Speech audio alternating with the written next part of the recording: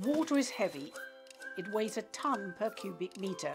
That's the same amount of water a family of 4 would use in about a day and a half, and we need to supply about 936 million litres of it to 3.8 million people every single day.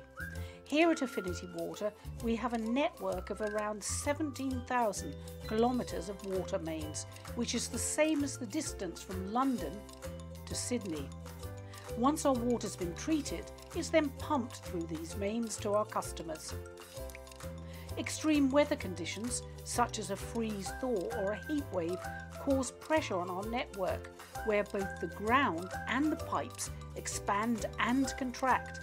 This is one of the main factors that leads to leaky pipes, along with general wear and tear, and may temporarily interrupt your supply.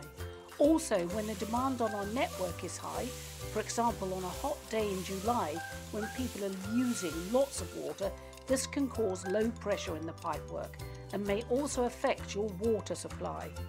Dedicated teams work around the clock to find and fix these leaks. We use satellites, thousands of sensors and loggers monitoring our network 24/7.